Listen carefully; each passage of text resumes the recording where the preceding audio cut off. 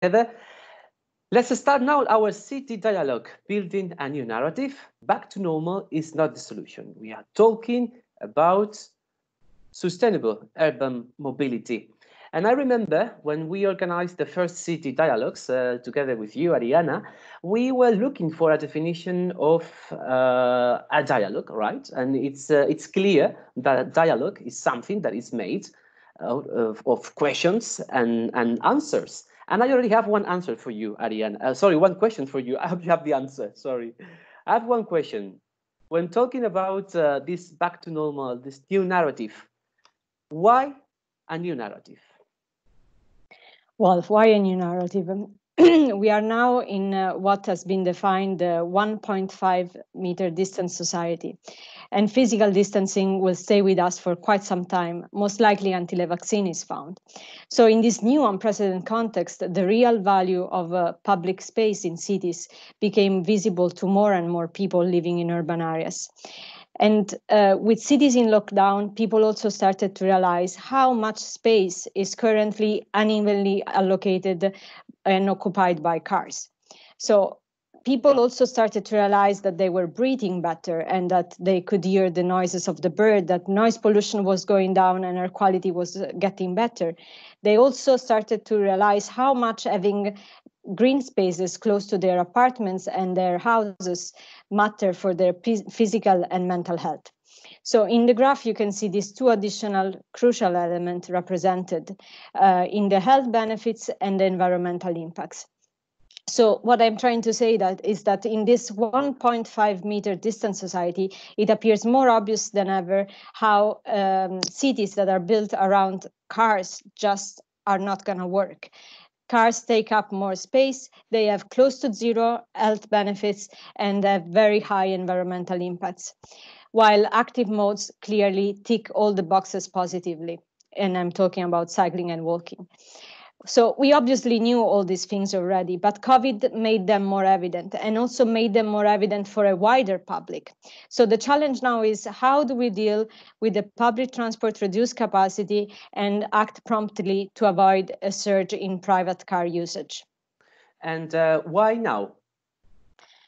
Well, why now? The risk of non-intervention are huge, also economically speaking. There is this good study developed by the CISO in which you can see a screenshot of one of the graphs that they develop, in which even in a relatively optimistic scenario where 50% of the people go back to public transport and 50% switch to the use of the car, the cost in terms of externalities, the additional cost for society would reach 4 billion euro per year, while the cost for congestion would increase to additional 6 billion per year. And in the most pessimistic scenario, the one that you can see on the right side of the screen, where 100% of the people that used to use public transport switch to the private car, the additional cost to society would reach 21 billion euro per year, almost roughly 1% of the Italian GDP. So not only investing in infrastructure for cycling and walking makes perfect sense in terms of the environmental and health benefits, it also makes perfect sense in economically speaking. And I would like to highlight one final point. There is a big momentum at the moment in cities all over Europe and all over the world, and public acceptance of these measures have never been so high. So this is the perfect time to take actions. And there is this survey conducted by YouGov on behalf of Transport and Environment and the European Public Health Alliance, which surveyed more than 7,500 people or in 21 large cities in Europe. And the respondent said that 64% don't want to go back to pre-pandemic pollution levels as they experience good clean air. 74 demand protection from air pollution, even if it means reallocating public space. And 68, even if it means preventing polluting cars from entering the city center. And finally, 21% of the people plan to cycle more and 35 to walk more after the lockdown. So how do we enable this? How do we transform this crisis into an opportunity? How do we build this new narrative and make this link between freedom of movement, environment, and health evident for people? These are the questions that we would like to discuss with you today, but we also received many questions from all the participants, from all the registered participants that are with us here today. And I will now pass over to Juan to highlight some of these questions that we received. Yes, and already, Ariana, your introduction, you're setting the scene, has suggested some questions from our audience. Silvia already have a question. We will collect all of them and we will try to cover them later. It's only the beginning of this city dialogue. Just as a preview, let's travel across Europe thanks to the questions that you submitted. Our colleagues Matilde and yourself, Ariana, are going to help us to go from city to city. So here are your questions. Yeah. Hi, Juan. So the first question is from Julia from Vienna, and she's asking what solutions implemented during COVID-19 will remain permanent? It's either the new bike lanes or the car-free zones. And the next question from Patrick in Stuttgart. How did you manage to plan and implement successfully temporary measures in favor of active mobility?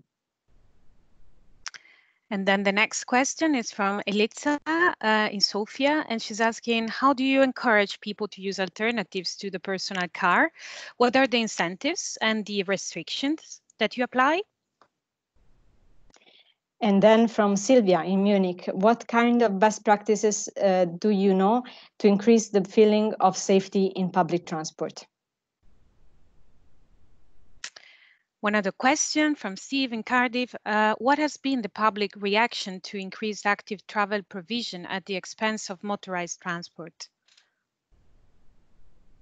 And finally, from Alexandra in Athens, what risk might be hiding in the new narrative and in the new normal that we should not ignore? Well, thank you, Matilde. Thank you, Ariana. Plenty of questions. I can also see that there is a lot of activity in the chat box, in the question box. So Matilde, Ariana, you are now all eyes on these chats. While we will try to answer some of your questions, let's hope we will be able to, thanks to the presentations from our three experts this afternoon. The first expert we are going to say hello is Patricia Reedy. She's a senior engineer in Dublin City Council. In response to the mobility challenges that have arisen due to the COVID pandemic, Patricia was recently appointed to lead the newly created COVID mobility section in Dublin City Council.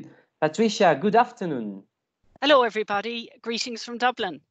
I feel I'm on the Eurovision. I'm about to give my votes for some song. And here are the results of the Dublin jury. No, I'm totally joking. Nice start. Exactly. Maybe so, we have to give you the 12 points at the end of your presentation. Please tell us more. I love it. Does points, s'il vous plaît. So everybody, hello. It is nice and sunny here in Dublin, and I'm delighted to be able to come here today and talk to you about, I suppose, the COVID bomb that went off in all our lives since March of this year. As Juan said, I'm a senior engineer in Dublin City Council, and I'm currently heading up the COVID mobility team, and that was set up to do with as a response to the COVID pandemic. Our task is to get the city back to work, optimize mobility and ensure that physical distancing is also obtained. So without much further ado, I'm going to start straight in to my presentation. So just to start, similar to some of the other 43 cities that are here today joining this conversation, the impact of COVID-19 on mobility in Dublin City. And you can see it there in the photograph, actually. That's a photograph of our main city street, O'Connell Street, and it's practically empty. So really what happened was rail use fell off a cliff, dropped by 97%, bus use reduced by 90%, and car traffic was reduced by 70%. So there was massive decreases all across the board. As the restrictions eased, the transport capacity remained reduced to 80%, and one-fifth of the people that normally use public transport can now be accommodated with the physical distancing. So a couple of things happened to ensure that we had plenty to do that has kept us busy ever since. we basically identified a deficit in mobility because of this physical distancing on the public transport. And then also we ourselves, we changed the traffic signal settings to ensure that the wait time for pedestrians was minimized, which meant that there was 30% less time for the private car to make their way around the city. So we made across the board, the city, much less wait times for pedestrians. If you combine that then with the physical distancing requirements, you realize there's a massive deficit there. So if you can't go by bus to work, which is what 50% of the people in Dublin do, what do you do? So we have a big challenge. Do we see it as an opportunity or do we see it as a threat? So is everybody going to literally barrel into their private car now? Or are we going to try and get them to start walking and cycling? So if you give me my next slide, thank you. We're looking at the potential. The first thing we did was to look at the potential changes in transport capacity. So you can see there the 2019 figures. I won't go into every single line, but it's very clear there that more than 50% go to work by public transport. We have a substantial number walking and an okay number cycling so far. And you can see there is still quite a substantial amount of people that travel to work by car. This is pre-COVID in our 2019 figures, which is a count that we do every November across all the entrances into the city core. Now, with the future, with the COVID pandemic, we looked at the potential changes in the transport capacity, and it was very clear with public transport and the physical distancing requirements that the 80% of the people who normally travel by public transport will not now be doing so. So the actual capacity has been reduced to 1/5. Because of our traffic signalling tweaking, for want of a better word, the green time for cars has been reduced by 30%. So that's why that's a 30% reduction. And so it's similar to taxis. And then therefore we have decided to ambitiously state that we're going for a doubling of walking and a tripling of cycling to accommodate this deficit in public transport. So that is a challenge. So if you go to the next slide, I'll explain where we started from. So late April, early May, we developed a programme and it's titled Enabling the City to Return to Work. It's an interim mobility intervention programme from Dublin City. And we in Dublin City Council jointly produced this with the National Transport Authority. Now, what this document does is has developed a suite of mobility measures. It provides a framework for carrying out a suite of mobility measures, both in the city centre core and in the top 15 routes into the city, in addition to the urban villages all around beyond the city core itself. So all the urban villages within 2 kilometres, 5 kilometres and 10 kilometres of the city core. So we targeted all of those. What are the suite of mobility measures? I'll very quickly read through them because they are important. Increasing pedestrianised areas, so that's footpath width increases, increasing car-free areas. I spoke about this already, giving the pedestrians more green time at signal crossings, and we're also developing contactless push buttons. We are reducing on-street car parking spaces and loading bays. We are removing them really and relocating them to create more space in the footpaths for pedestrians. We're looking at bus stops and we're looking at how we can queue safely at bus stops. And we have a number of very interesting trials under the way. And I'll talk about that further in the conversation. We're putting across the city on the 14 key routes. So we identified what were the top routes for walking and cycling, and we're basically targeting them in a priority basis based on the maximum first and installing protected cycle facilities the whole way in. Adriana mentioned what makes people feel safe. Certainly for cycling, a segregated separation, and we have lots of temporary segregation being rolled out across the city. We have a number of areas we've put in contraflow cycling facilities as well.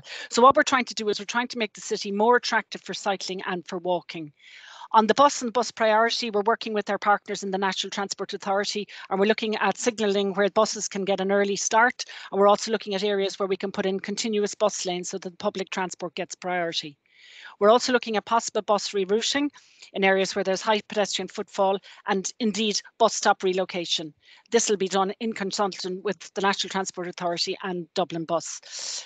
The other thing we've done is we have consulted with all our elected councillors to put out a blanket reduction of speed limit across the city to 30 kilometres per hour.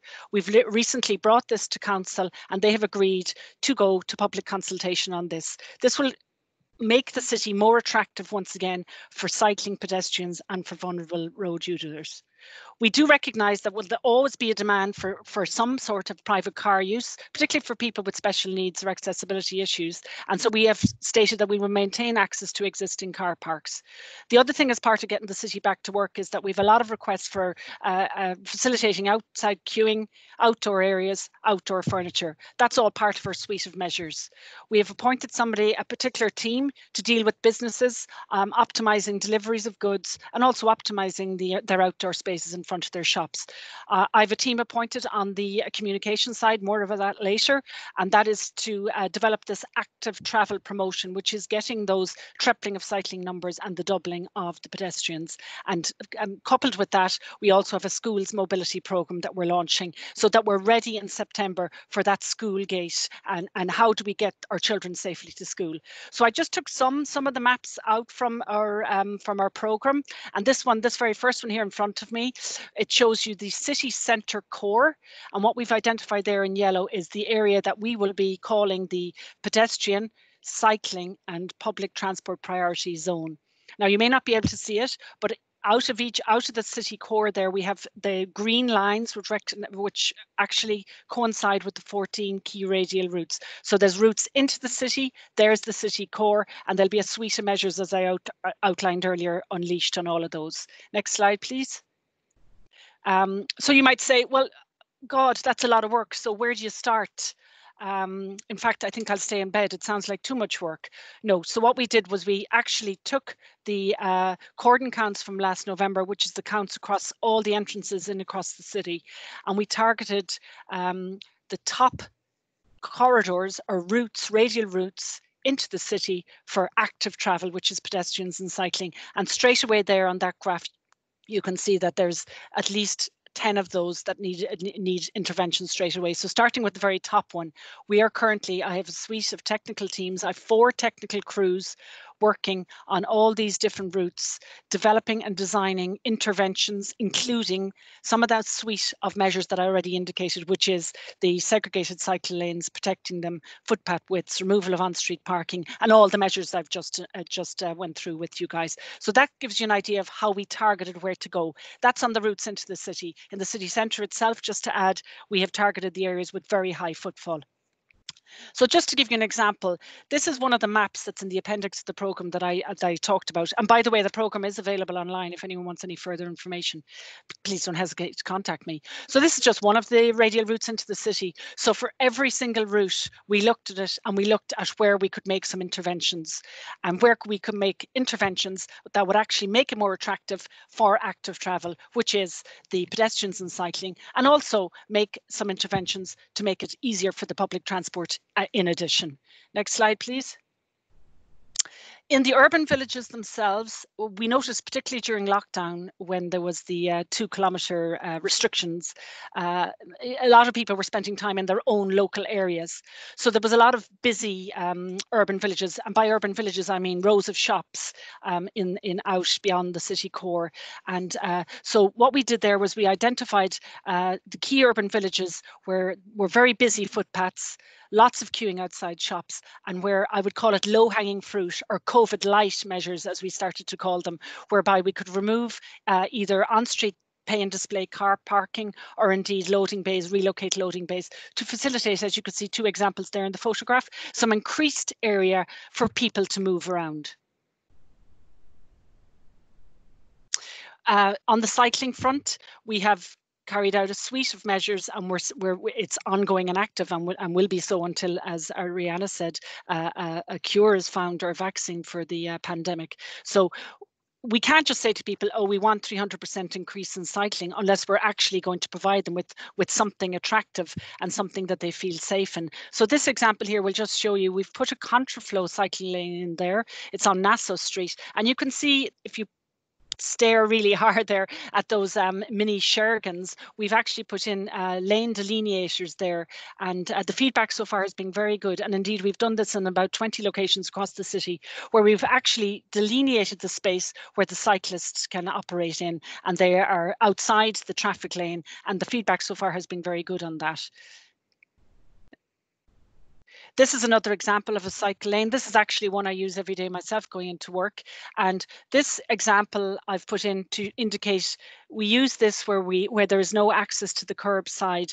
That's a fairly solid structure there. It's you can't drive over it, and you know, bin trucks can't pull in or deliveries. So cyclists feel very safe in this location. But there are some locations where we have put in the other type. This is my favourite place in Dublin. It is in front of Trinity and the Bank of Ireland. It's called College Green, and we've done some lovely work there. So in some parts of the city, we haven't just put in lane delineators or plastic bollards. We've actually put in some nice planters. As you can see there, that's very effective, and it separates the cyclists once again from the vehicular traffic. So on the active travel promotion, and we have a lot of that in the programme, I just don't have time today to get hugely into it, but I did feel it was important to show you this drawing, because this indicates, I suppose, the core messages of the programme, which is that we have identified the urban villages. You see there the city centre, and we've created a number of zones. First zone there is 2 kilometres, the next one is 5 kilometres, and then the next one beyond that is 10 kilometres. And what we've done is we've identified in each of the zones the different urban villages or population clusters. So an ordinary Joe Soap reading this will say, oh, look, I live in Dolphin's Barn. Never knew it was just less than 5 kilometres in. Do you know, I might try cycling or walking that. So it's really to give the public clear messaging to say, listen, if you live within 2 kilometres, obviously walking or cycling is an option. Within 5 kilometres, walking and cycling. Greater than 10, you might consider cycling or public transport. What we're trying to do here is to free up the public transport capacity so that the people who live quite close to the city can use active travel modes, and so that the capacity of the reduced capacity of public transport is available for the people who really need it. I mentioned earlier on the bus stop trials and build outs. So these are a couple of the examples. We've done 3 trials in total. One was this morning, so I didn't have it in this presentation, but this was the very first one. This is quite a busy road, and this is, I must call it almost like an IKEA style modular bus build out. And what we did was we invited the accessibility groups to come and trial this, and we worked with Dublin Bus and the accessibility groups to see, does it work? Can it work? If you're in a wheelchair, is this a good way? You can see in terms of drainage, this is a very straightforward, and that's why it's advantageous in that you don't have to do any major construction. It's almost like a flap over the existing drain, and there's the structure as you see it. Now, the results that were quite mixed. I'll bring you to the next trial. This one is on Nassau Street, so this is trial number 2. So you can see the existing footpath, and then from there, if you can see it in the photograph, we installed a temporary drain, and we actually built out the footpath. You can see it there in the dark grey, and we put in that new curb that you see there with the black and the white. And we, similar to the first trial, we got the buses to come up and invite the accessibility groups along. I think there's another photo of this if you move on. We invited the accessibility groups to come along and trial it. Those shergans, they're the ochres and the shergans that you can actually see there. You can actually drive over some of those lane delineators, which does have its advantages if there's some deliveries or some bin truck collection. That's just an aside. You can see there, I'm actually standing on that temporary footpath during that trial there, and that one was successful and it had mixed reviews. I can share some photos of the one today as well by email if you want, because each time we did the trial we listened to the feedback and it's got better and better. And in fact, the one we did today in College Green has been greeted with resounding success across all the accessibilities.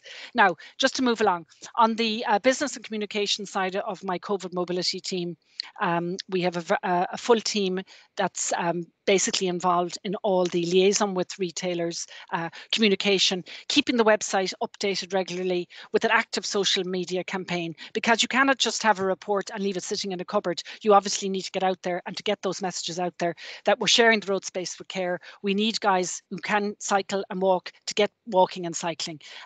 We've set up an actual public forum which invites people to make comments and put in requests in their areas or where they feel that COVID mobility interventions may happen. And in actual fact, since I put in this slide, that has actually gone to 980 requests from the public to date. So there's a lot of work there. We set up a website, as I say, we have a generic email. We're very busy with all of that. And I guess I just want to say, to conclude, we have two sides of the house, if you like. I'm leading the COVID mobility measures. My right hand is the technical team that's delivering a suite of technical measures across the city. And on my left hand, I have the business and communication side, both working together, both really important. But the advantage of having the business and communication side is that the actual technical teams can get out there, get moving and get working on what they need to be doing. Because obviously this COVID mobility is something that won't last forever. The interventions, we feel probably the next 12 to 18 months are critical. So we need to just keep moving on it. Thank you for your attention. I hope I didn't speak too quickly. Anyone, any questions? Thank you very much. Sorry, I was muted myself. Thank you very much, Patricia, for your presentation. You gave us more than 12 points. You gave us 12 measures, so very good and very inspiring. And I don't know, Ariana, if we got more than 12 questions, because I saw a lot of activity in the question box. So Ariana, do you want to maybe open the questions and answers session? Yes. Yeah. There are a few and a few are still coming, but I will start with two questions that are public transport related. Mm-hmm. So the first one is if you are, I don't know, in Dublin, do you have more than one door on public transport, or do you only have the front door? Two. Okay, so, and are you opening also the back door then? Yes, so you're absolutely right. Now, I should clarify, I suppose Dublin City Council's remit is to work in partnership with the National Transport Authority. So they would be more working with they are the bus authority, if you will. So we're working with them in partnership, but I can answer questions on the bus in that we do have the two doors of the bus. So there will be the front and that middle door. And you're right, there will be there will be physical distancing measures on the public transport, including use of both doors. Okay. And the second question is related also to public transport, and Sylvia is asking, do you know if the windows in metro, tram and buses are being opened to improve air circulation in the vehicles? Yes, I don't know personally about the window situation. I have travelled on the public transport and I see that the windows are open currently, but I'd have to check that, because it's, as I say, Dublin City Council, it would work with the NTA on the specifics of the bus, but we're not the bus authority per se. So that would probably be a question more for the National Transport Authority, to be honest. Okay, and then Jake from Bristol is asking, what approach has there been to engaging with the public over the new measures, if at all? Oh God, yes, we have a full team engaged on the communication of the new measures. So as I mentioned in the presentation, we have a website set up, and we're actually doing weekly updates of every measure that we have implemented across the city. We're also keeping our elected members, because it's very important to have their support.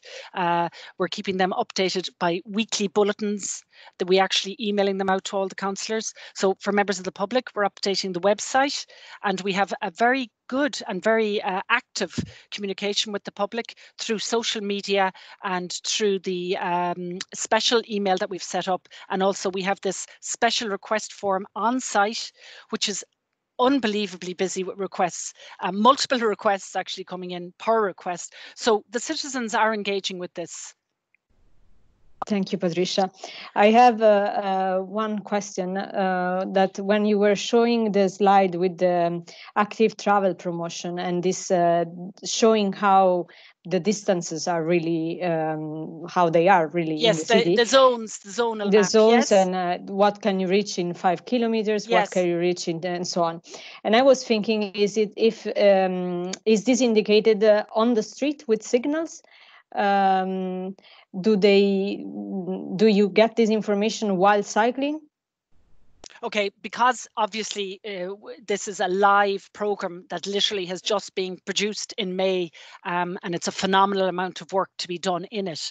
I suppose what we're doing at the moment is we're concentrating on the softer side of that, which is a social media campaign, a targeted cycle, get people back cycling campaign in terms of on the softer side. So in terms of physical infrastructure in the street, that's not there yet, but that's not to say that we won't be doing it. It's just that we're busy doing lots of other stuff right now in terms of resources, because we're prioritizing. Today was the lifting of another set of restrictions in Dublin. Actually, TV cameras were everywhere in town today because actually people are starting to come back in. So we have to target areas with high footfall to make sure that there's the physical space for them right now. But I do appreciate the point you're making. I think going forward, and this is, as I say, a live program, that is something certainly that we could consider. Absolutely. As part of our cycling promotion campaign. On that, I mean, since it's social media based, I thought that it could be useful to make this link with environment and health also evident in that. So saying, you know, if you cycled for this 10 kilometers or 5 kilometers, you get your daily amount of physical activity, or you are saving, I don't know how much CO2. And I think this could help in strengthening this narrative that we are trying to create. You're so spot on, Ariana. In actual fact, we're already onto that because we're partnering with, as part of our campaign on the business and communication side, we're going to partner or piggyback, if you like, with our colleagues in health and in environment, because it's a threefold gain. You've got the advantages of your mental health, your physical health, and then you've got the environment, as well as the safety of physical distancing being ensured. So there's a lot of pluses to active travel, and yes, you're right that all those partners are very important going forward. Thanks, Patricia. I think we can take one last question. Yes, while you were speaking, Ariana, Jake from Bristol was maybe wanted to say something further. Maybe we can invite Jake to put the microphone on, to unmute himself, and he can ask directly the question to Patricia. So we make this, Jake, good afternoon. Yeah, go ahead. Just really impressive what's happening in Dublin. So yeah, excellent work. Thanks, Jake. To know, in Bristol, we've seen a really big drop-off in through traffic through the city centre, despite that being the focus of most of our initial measures. And I think now we're sort of perhaps shifting to more sort of neighbourhood, local measures, point closures, that sort of thing. Yes. Is that a similar conversation going on in Dublin or not? Oh, yes. So just to explain, on my technical team, I've actually split it in 4. So we have City North, City South, City South urban villages and City North urban villages, because actually it's all of it that's really important. We've recognized that because, yes, it's really important to free up the space in the city centre, but actually those urban villages, they're just as important, and that's what people want to see. People in their own localities want to see all those interventions. So we've tried to carry all of it at the one time by splitting it in that sort of way, and it has worked well because you're getting the good feedback from the urban villages, which pleases the local councillors, let's be honest, as well, in addition to the city centre, which benefits everybody, anyone who wants to come into town. And let's face it, we have to all make our city centres attractive so that, one, people will go back into the city centres to the retail and shops and get people back spending money. So city centres are places that have to be prioritised, but also it's definitely the case in Dublin. We've also prioritised urban villages. Does that answer your question? Yeah, that's really helpful. We're similar to us then. We have to prioritise everything at the same time. Same time, unfortunately, it is that. And it is a question of throwing the kitchen sink at it in terms of resources, staff. We're exploiting, anyone with a pulse that can help us at this stage is being drafted in. Nice to see, Jake, Patricia, that you are having an actual dialogue, an actual city dialogue. Thank you very much, Patricia, for your contribution. And Thank you very much. It was fantastic to be here. Thank you. Thank you. Stay with us if you can still, because we still have two more experts to talk about their solutions, how to go this back to new normal, or back to normal is not a solution, how they are building a new narrative. In Rome, we are going now to Rome. Enrico Stefano is the chairman of the transport committee at the Rome City Council, and they are basically implementing the speed at which they are implementing the sustainable urban mobility plan has been speed up due to the arrival of COVID-19 to our lives. So it could be very interesting to know the links between sustainable urban mobility plans and the current situation. Good afternoon, Enrico. Good afternoon to everybody. Thank you very much. Tell us a bit more about your plans, about your new narrative in Rome. Go ahead. Yes. I'm very happy to be here today with you, also because I totally agree with the words back to normal is not the solution. We believe this in Rome. We are trying to improving our changing. We are trying to boost the new infrastructure that we defined on the sustainable urban mobility plan. Mm-hmm. So here you have my presentation. Okay. Your presentation is okay. If you can already take over control. Okay, I push on take the control. Okay. There you go. Okay. We are all perfect. Ears. Okay. Thank you very much. As you see on the first slide, I always mention, as you can see, I'm a politician, I'm a decision maker, but every time I mention it on my presentation, also our experts that support us to make the decision. We have a public company owned by the city of Rome that support us to make the decision. Is Rome Mobility Service. You see the name Stefano Brinchi, Fabio Nussio, Francesco Iacorossi. Every time I mention them because they support us to change our city, and is not easy. So as we everything started with the sustainable urban mobility plan. We are proud of this because how can I say, we did the homework and so the last year we approved our sustainable urban mobility plan. It is a very ambitious plan.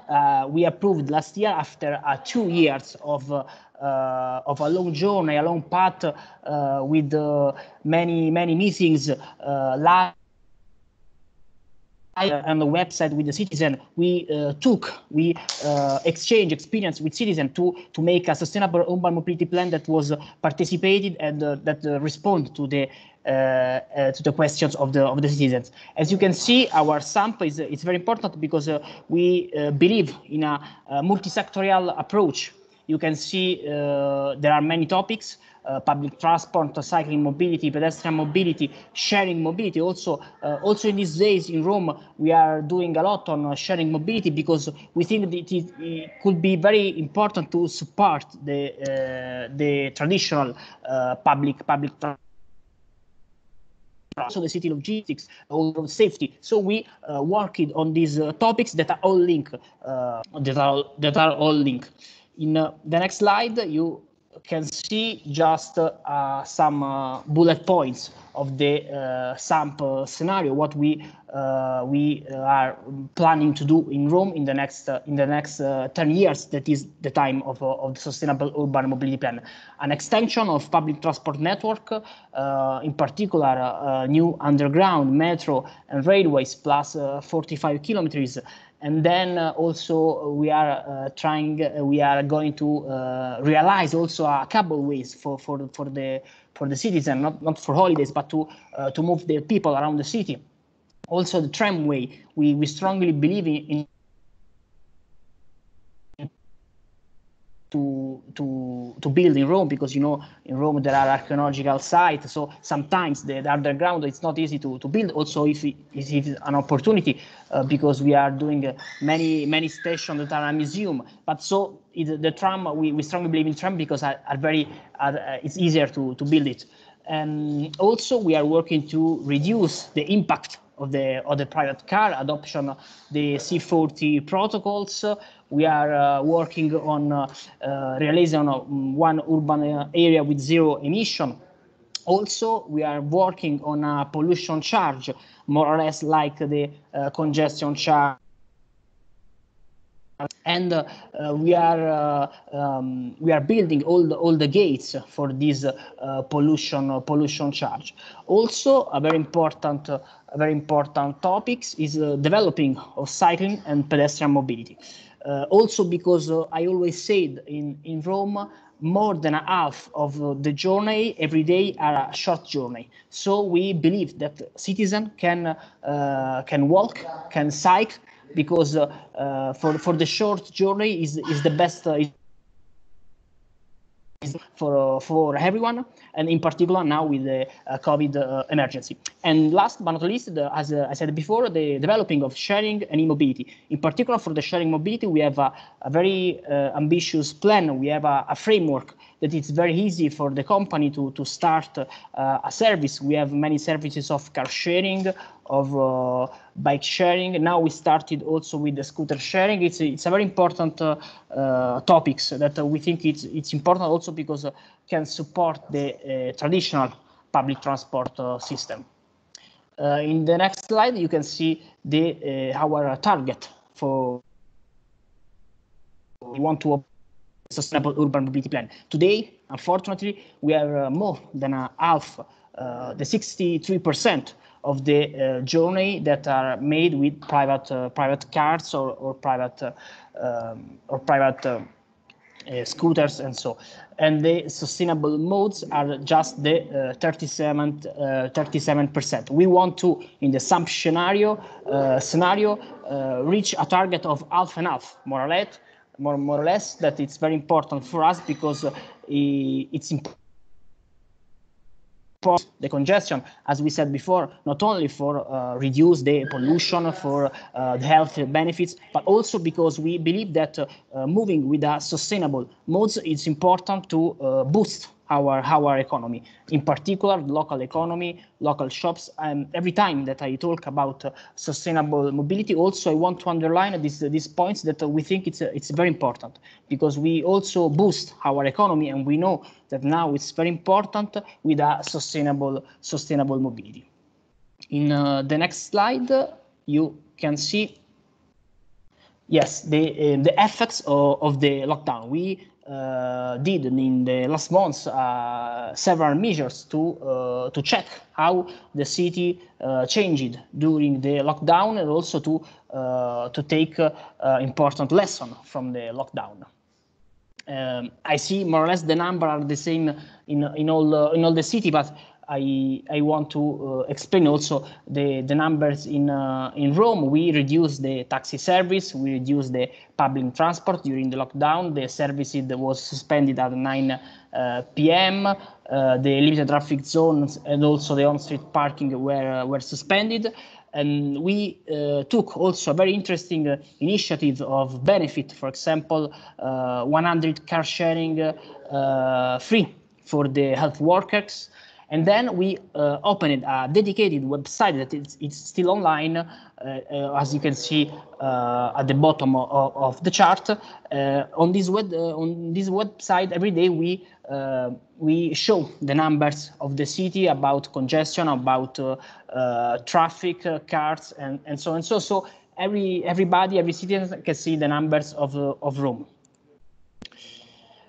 These are, as I said before, the lessons that we learned, and I think that are very important lessons for our still now, and we want to boost the smart working, because it's important to reduce the journey, reduce the moments in the city. And the smart working, at the beginning, we had a little difficult also in the public and the private sector. But then after the initial difficulties, we had positive feedbacks in the public sector, in the private sector. I work with the network of mobility managers in Rome that are workers from in all the city, and workers give us positive we want to go ahead with the smart working because it's a good solution also for productivity, also for benefits for the workers. Obviously, we see a strong reduction of the air pollution, a further increase of interest about bicycles.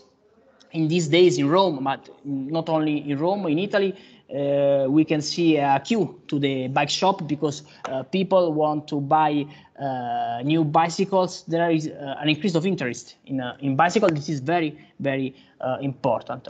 Obviously, we see an increase of fear to use the public transport due to sanification problem, difficult to maintain social distancing. This is today still a problem with the public transport. As I said, sharing mobility, we are working to improve the service and guarantee the sanification for the users. And this is a very important point about the public space. I think that now the most important lesson that we are learning from COVID emergency is that the public space is important. We have to use properly the public space. And I'm happy because many citizens sent me pictures of the square, of the streets without cars. And they said, Mr. A square, a road without cars is more beautiful. It's beautiful. There is a more quality space. It's more attractive. It's safer. And so we want to improve, and we want to going ahead on this approach. Then the second phase, back to the future, reopening the city. These are just a few dates in Italy. We we finished the lockdown at the beginning of May. The most important activities reopened in the mid of May, and then at the beginning of June we keep moving around the regions in Italy. And now we are going to move also in other country, and the schools are closed until September. So we still have time to improve our network, our mobility solutions. Reopening the cities, as I said, it's very difficult for the public transport because the safe condition, social distancing is very hard to maintain on a bus, on the ground. Anyway, we mark position where people can stay on board the buses, sitting on alternative place. The capacity was reduced to 50% and the passenger have to wear safe mask when they take a bus or an underground. We are working with our company to guarantee extra cleaning, but it's not easy. And we are improving the number of trips on buses line, but also it's not easy because you can't double the fleet of a public transport in a few weeks or in a few months. We saw in the first days a decrease of the use of the public transport about the 80%. This is a very important issue. It's a very big problem also because the company has less revenues because they don't sell the tickets. So this is also a very important problem from a financial point of view. Then about cars, we extended the sharing system.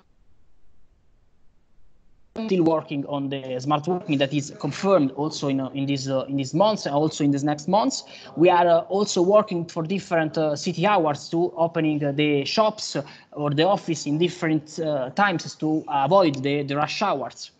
The limited traffic zone are still open. There is a big debate in Rome about this, but the on-street parking is again subject to payment. Also about freight, we are working with in the sample with Living Lab with university, with operator to improve the freight system. Then we are very proud of this.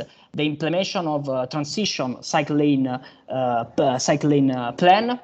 It's a very ambitious plan of about 150 kilometers, and we are building the first 40 kilometers plus other bike lanes that was planned before the COVID, and now we are are under construction. As I said, we strongly believe on walking and cycling because more than an half of journey every day in Rome are short journeys, so are below 5 kilometers, and is the perfect distance to be covered by walk or cycling or together with the public transport.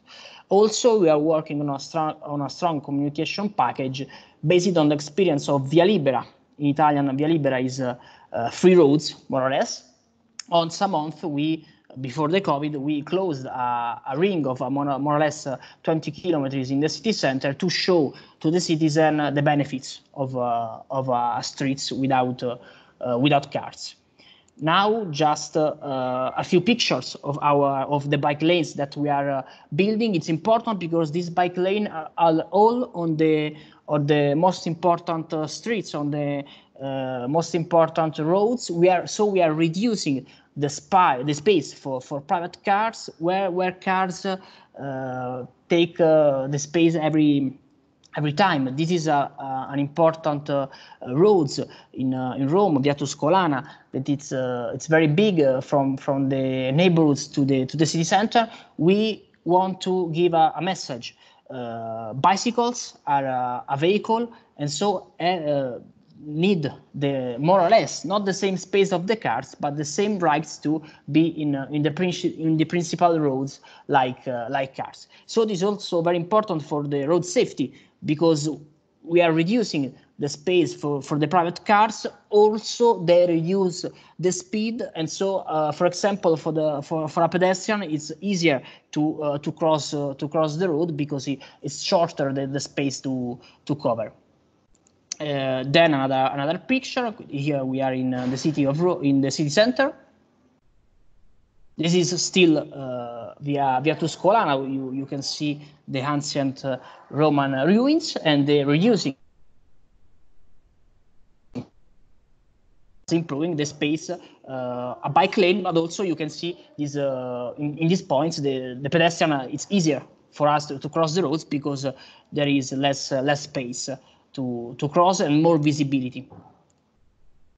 So the lessons that we don't forget, we are continuing the website that I said before. Also, we are still working with mobility manager because it's important to integrate the mobility system also with the company, with public and private company, for example, with different times to open, so to avoid the rush hours. Smart working and digitalization, as I said, this is a structural revolution, and it's not just a passenger phenomenon. So we are strongly believe in smart working and better regulation of city timing, as I said. Active modes, it's important to increase pedestrian and walking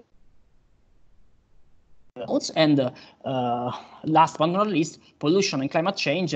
I think now is the time for cities to leading the change, because we spend in the cities most time of our lives. So it's important to change our cities, improving sustainable modes, sustainable mobility, to avoid also future crises like climate change. So I finished. This is my contact, and thank you very much for the attention.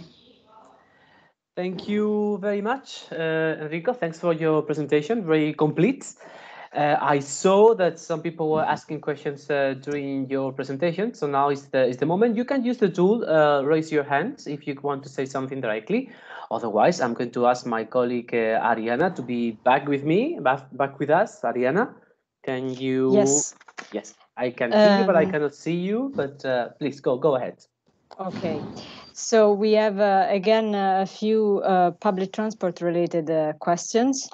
In this case, someone is asking, do you think that if it's more of a feeling of unsafety or rather the real danger of infection?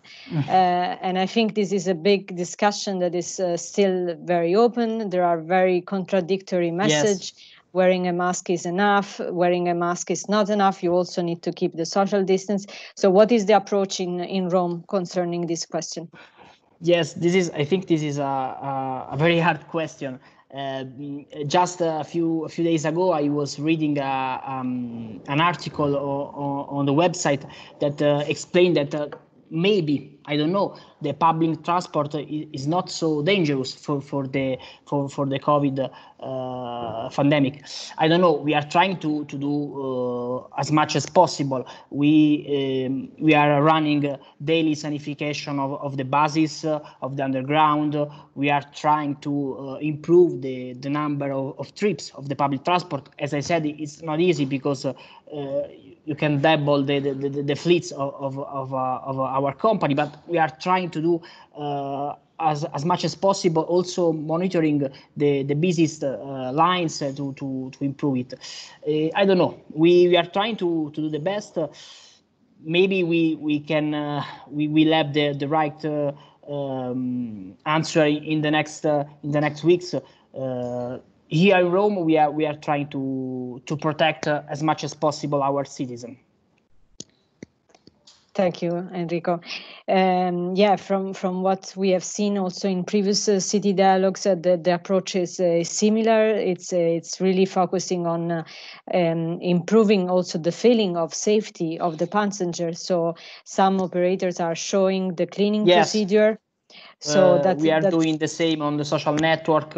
Our public company show when they clean buses or underground. We are trying to do as much as possible to avoid a panic on the use of public transport. I think that we can use the public transport, but with all the particular needs like safe mask, gloves, and so. Thank you. And another difficult question is the extension of the metro network being reconsidered in light of the crisis? Yes, as I said on the SAMP, on the Sustainable Urban Mobility Plan, we planning for the next 10 years an improving of more or less 45 kilometers of underground. In Rome, it's not easy to build new underground, sometimes for the archaeological problem, but I think the archaeological problems sometimes are also an opportunity. We are building a wonderful station in the city center that are more or less a free museum. You take the underground, but you see also the ruins that we discovered during the construction. But also it's very difficult because Rome, for example, I always say in Rome we have the same extension of London, but we have a third of population. So it's not easy to build a new underground because in Rome the urban sprawl, it's a very big problem. And so sometimes you have citizens that are sprawled in the city. It's not easy to reach with an underground because that underground has a big capacity. So from a demographic point of view, if you have not concentrated the population, it's harder to reach with an underground. So this is a problem in Rome. Anyway, we are improving our network. As I said in the sample, we are finishing the third line of underground, and we are planning to build the fourth line of underground in Rome. Thank you very much. We have a few other questions, but I will try to keep them for the final discussion. Okay. If we speed up a bit, maybe we can have a bit of a discussion at the end. Okay. Thank you very much, Enrico, for being with us. Thank you very much. Thank you, Enrico. Thank you, Ariana, also for bringing some of the questions. And as you said, we will have a bit more time by the end of this city dialogue. But before, we need to say hello to our last speaker, our last expert, Chris Van Barui. She's a project leader at Smart Waste to Antwerp. Good afternoon. Goedemiddag, Chris. Good afternoon, everybody. Hi. So indeed, the trips that we do to go to work, so commuting to work is one of the most or the biggest part in the share of daily trips in our daily lives that we saw reduced actually. And you are working in Antwerp with companies. Can you please tell us a bit more? Here's your presentation. Please, the floor is yours to tell us a bit more about your projects. I will start with some facts and figures about Antwerp. Antwerp has more than 500,000 inhabitants. It's located in the center of Europe, and it has the second large port of Europe.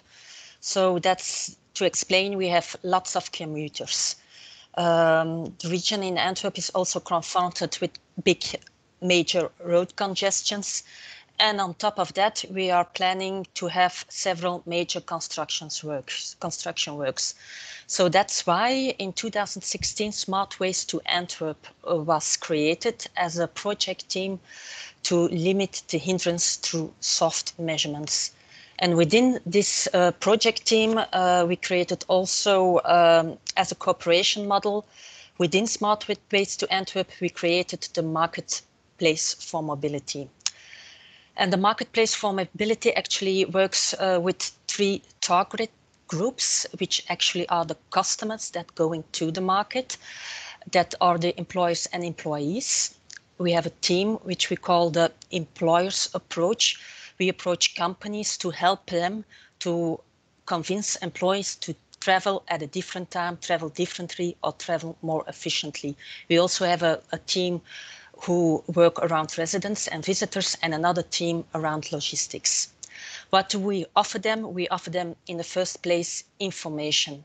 We have a website, we are active on social media, we have newsletters, so people keep up to date with the roadworks and with what's happening in Antwerp. We also have our own travel planner who also offers combined traveling. So we have in one trip, we can combine different modes of transportation. So that's something new that Google or other travel planners don't have. And then next to that, we have our mobility products. We have all our existing mobility products, which we want to make known to the travelers. But now we come to the core of the marketplace. We also want to have new smart solutions. And that's why in the end of 2017, we had a big event with everybody who means something in the mobility world to convince them to build with us together the marketplace. So you can have the next slide now. Yeah. Oh yeah, this is an example of our own shared mobility bikes, which are very popular. The next, please. Next. Yeah. So then I come to the new smart solutions, and we had this big call to everybody, to all the private sector, to help us to set up the marketplace. So that was in 2016. If we now see the next slide, the idea is to have as much as possible, to create partnerships as much as possible with the private sector, government private sector, but also private partnerships between private partners themselves. So we have 2 kinds of partnerships. We have a simple partnership, which actually is the partnership light, you could call it also, because we created some big brand awareness of Smart Waste to Antwerp, of our logo. These partners, when they have a service that's good quality and that helps the reduction of cars, they can use our logo, and they also get a place on our website and get mentioned in newsletters. So that's the simple partnership, but we also have partnerships through project calls. So then we work more closely together, and they also get some financial support. So since September 2016, we already have 130 simple partners, and we had 3 general project calls. So we had more up to 80, almost up to 80 project proposals, and we have 44 project partners.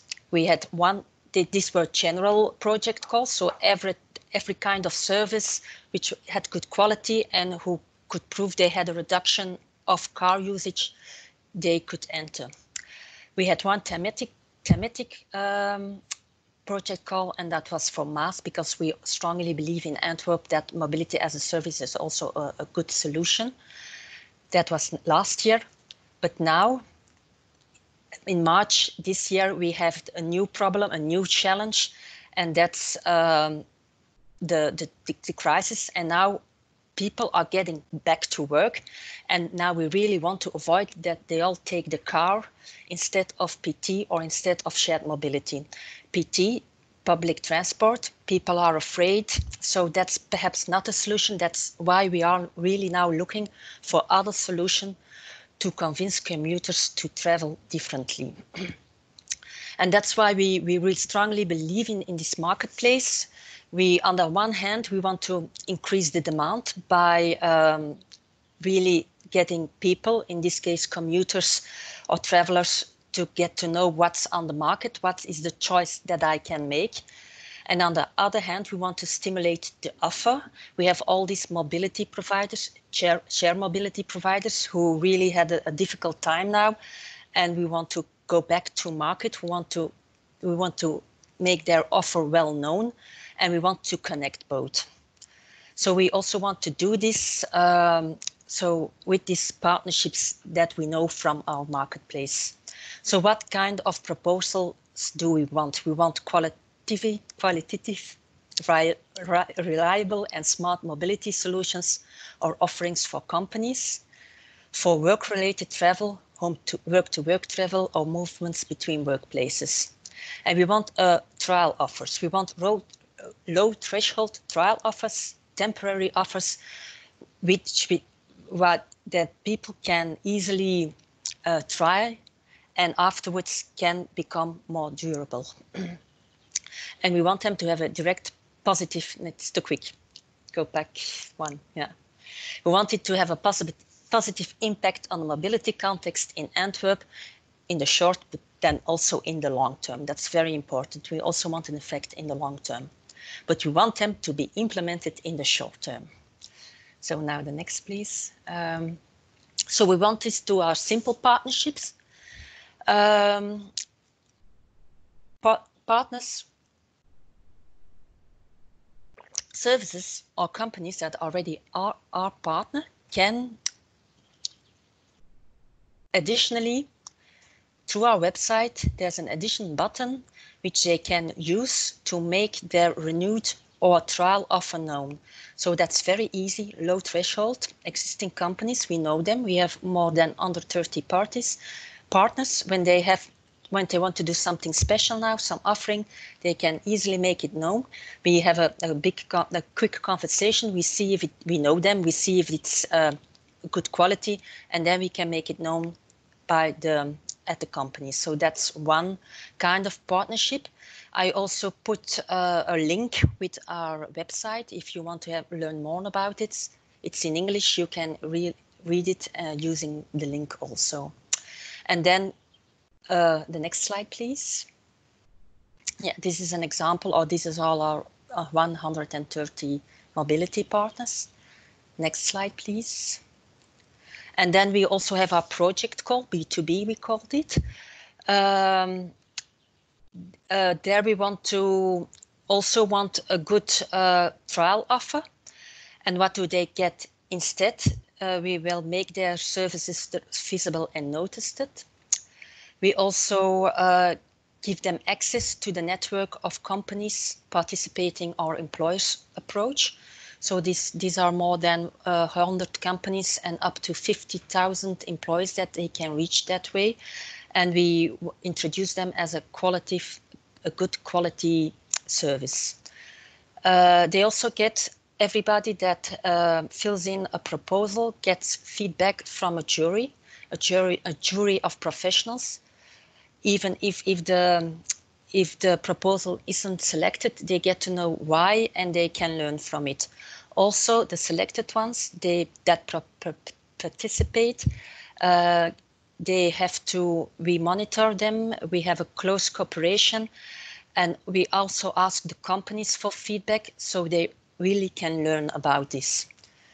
So that's the active support from Smart Ways to Antwerp. Next to that, they get a financial support. No, you're too quick. They get a financial support of maximum 50,000 euros, which is linked, no cure, no paid. So we really have to see results.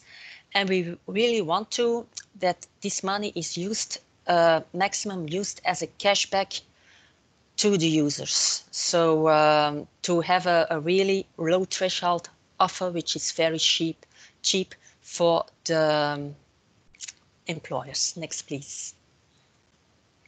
So here, once again, I put the link for more information and a print screen of how to submit a project proposal, which is very easy. They have to read the guidelines. Of course, we have a selection criteria, which they have to follow.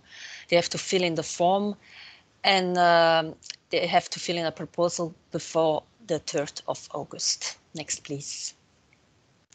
So here we have the selection criteria. We have 3 big selection criteria: impact, quality, and the extent to which the city support is requested. Very important for us is the cashback, that the money is well spent, that it's long-lasting, durable, and that there's a commitment of the parties involved. The next, please. So that's the last slide. We really believe in joint forces, and that's all our team members of Smart Ways to Antwerp. Thank you. Big team, thank you very much, Chris. Thank you. Sorry, I was challenging you with the slides, and we have now time for questions and answers, not only directly to you, but also for the rest of the speakers, because it's only 15 minutes left to close this city dialogue. Ariana, I see you are already there. Yes, I didn't receive any specific question to Chris, but I will take this occasion to ask one myself. So the reason why you are focusing strongly on B2B and on this partnership with businesses and companies and on this trial offer, I think it has well-rooted reasons into the behavior change and into the fact that when the context people live in change importantly, like moving to a new house, changing job, having kids, or in this case, the COVID pandemic, they are more prone in taking up different or trying different mobility behaviors. Was this the reasoning? Yeah, that surely was the reasoning. So lots of people had to stay home, come back to work now. It's lovely weather. They're afraid. They don't have a car. Lots of them. We had a quite good model split already in Antwerp. So there are lots of commuters who didn't use their car, and we are afraid that because congestion is a little bit less now, because still lots of people are working from home. We were especially afraid that people that went back would use their car. So we really want to avoid that. And we really want to see that they have a choice of alternatives and not use the car. So that's the idea. Yeah. Thank you. If anyone is interested in learning more on how Antwerp did it, please send me an email. I am happy to put you in touch with Chris or to refer to their website. Good. Thanks, Ariana, for all your support, coordinating all the activities that we are organizing at the EUROCITIES Mobility Forum. This City Dialogues is just only one of those many activities you are coordinating. We are getting to an end to our city dialogue, but before we still have some questions. I remind you the basic rules. If you have one question, you can write it in the chat box, or you can just, even better, simply raise your hands, and the floor will be yours to ask your question to any of the 3 speakers or between you. Ariana. There was a question that was raised a bit before for both the speakers from Dublin and Rome by Emir from Sarajevo. So maybe we can ask Enrico is back, and Patricia, if we can ask Patricia to be back as well to answer to this question. Sure. And, so the question was, do you think that the transition of user from public transport to bicycles or scooters can jeopardize the long-term sustainability of public transport? If we take into account that the share of transport with private vehicles does not decrease. So basically, if people don't stop using the car, and if the people that change behavior are the ones that previously used public transport and now that don't want to use public transport anymore, they switch to active modes. Is this let's say a bad modal shift? Will I start, Patricia from Dublin? Yes. Yes, please, Patricia, go ahead. I understand the subtlety of the question. I guess as part of our COVID mobility programme, the key message that we have lots and lots of people who live beyond, we'll call it that 10-kilometre zone. So I guess if you recall the map I showed with the 2-kilometre, the 5-kilometre, 5 to 10, and then greater than 10. So the messages that we're putting out as part of the COVID mobility programme is to leave the capacity for the people who live further out and who absolutely will need the public transport. And so therefore, the people that live close to the city, they use the active travel modes. That's why we're in a COVID pandemic situation. Going forward, the capacity of the public transport shouldn't be an issue, certainly here in Dublin, because of the nature of, we're quite a low-rise city. So there is, put it like this, plenty of customers for the buses who are 10 kilometres and out. And indeed, there are plenty of people who active travel is not an option, so they will continue to use the bus. We don't have actually an underground in Dublin, so it's really the public transport is quite. It's mainly that the bus is the main way that people use to commute into the city.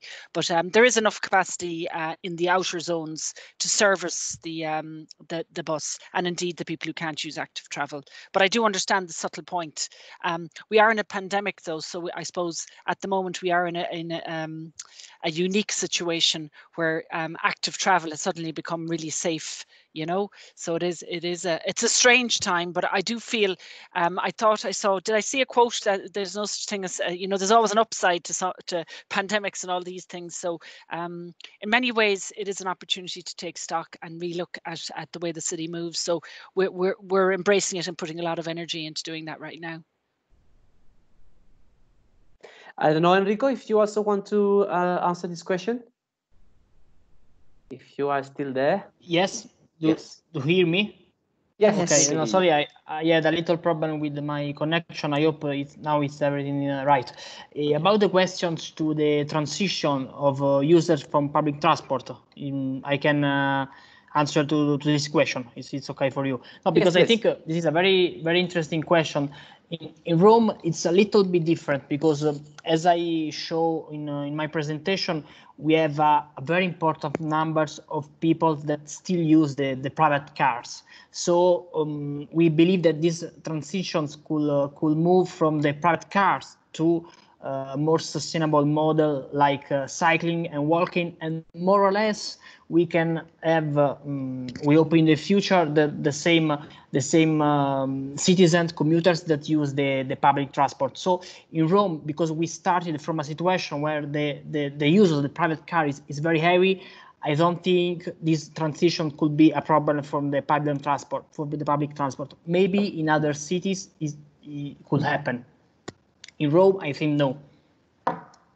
But sorry, could I just come back actually, Patricia, from Dublin on that as well, because my Rome colleague has reminded me of a very important point that I forgot to mention, is that we're actually targeting our main focus of our promotion campaign to get people into active travel is actually to the people who are welded to their private cars. So the audience we're targeting mainly in the active travel, and when you look at my presentation, you'll see the number of private cars that are coming into the city. We also have that problem in Dublin where there is still a good cohort of people who think it's okay to drive into the city to work. So really we are targeting, if you remember my slide, the opportunity or threat, we are actually targeting people who are welded to their private cars to get out of their car and to consider active travel. So that would be the primary, I suppose, target market of the people that we wanted to grow those numbers, and those ambitious numbers of tripling or cycling and doubling or walking is actually, it's the guy in the car, the guy or the girl in the car, you understand? So that's our first market group to target. Okay. Thank you for specifying. Thank you for specifying that, Patricia. I think it's an important point, and indeed the focus should be mostly on the people that used to drive their car already pre-pandemic, and on this. What are the other options beside cycling and walking? There was a question for Rome on the new e-scooters. And Sylvia is asking, how to make you sure that scooters won't block pedestrians and endanger accessibility for groups with special mobility needs? And that's a question directly for Enrico, right? Yes. I have to be honest. In these days, we have a little problems with these e-scooters in Rome, with some conflicts with the pedestrians, and also with the public transport, the stops of the public transports. We are improving the works with our local police to reduce this impact. Also, we realized a framework of rules for the users, for the company of sharing, that they have to move the scooters in a short time if the scooters it's dangerous, or it's blocking, I don't know, pedestrian access or something similar. We are improving this system combined with the sharing company and the local police. We are having a little problem. I believe that we can resolve it very, very quick. Thank you, Enrico. From what we have seen last year, EuroCities did a lot of work on e-scooters, and one of the solutions that we have seen applied and now is getting a bit more widespread is a combination of geofencing for the e-scooter providers, so they can track where the scooter are parked. And if you connect this with creating some simple lines like parking for e-scooters on street, then you can really see that people tend to leave it more on this signed areas rather than leaving them on the sidewalk or wherever. So there are some good practices in terms of these parking spots that are quite simple to apply. Thanks, Ariana, for reminding us the work that we have done recently on this burning issue. Indeed. Maybe we can go. Is there someone that raised their hand? No, I didn't see anyone. No, okay. It's maybe we can go to the question that some of the other questions that we received from participants when they registered. Yes, for example, from Stockholm, Maria Angelina asked, are there any examples on concrete actions to tackle increase in motorized individual transport? For example, incentivizing other modes through updated regulations, physical planning, etc. And we also received more questions. Ariana, you can maybe read this one from Julia. Yes. What step can local authorities take to change and embed the transport behaviors? So I think we try to reply also to these questions during this dialogue. Big challenges. But maybe one last point, which also to make the bridge between Rome and Antwerp. Enrico, I know that, and you mentioned it during your presentation, this new figure of the mobility managers in company in Italy, which is not new, but now companies with less than with only 100 employees need to have it. Can you tell us a bit more about this figure? Yes, this is a very good experience that we are doing with these figures. With the mobility manager, we see more or less once a month, and our expert also more.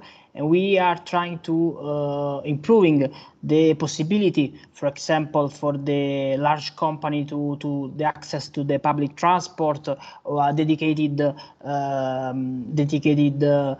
bus service.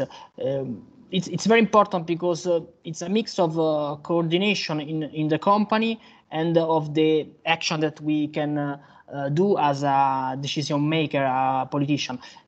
in Rome in particular, I have to say now it's working very well, thanks also to this crisis. But we are lucky because we worked with the mobility measure also before the crisis, and so it's a work that we still had. This is important. I think it's important because sometimes you can change just a little habit for the employees, for the workers, but the impact on the city system it's very important. So in Rome it's working very well with the politician, mobility managers, our engineer, expert. It's a good combination. Thank you, Enrico. So maybe one last chance. If you have any other question, this is the moment before we otherwise close the city dialogue and say goodbye. Any raising hands? Not so far. I think the presentation were great, and thank you very much to all the speakers that were with us today. Thank you very much. Yeah, indeed. Thank you, Patricia. Thank you. Oh, thanks Enrico. a million, everybody. It's lovely to talk to you all, and hope to see you all in the real life soon. Indeed. Hopefully, thank you. Thank you. Hopefully. From Thank Antwerp. you. See you. Take Thank care. you, Bye. everyone, for joining. And please let me remind you that this is the last city dialogue before the summer break for the mobility team, but it's still we are still open over the summer. During the summer, you can still check the COVID News platform.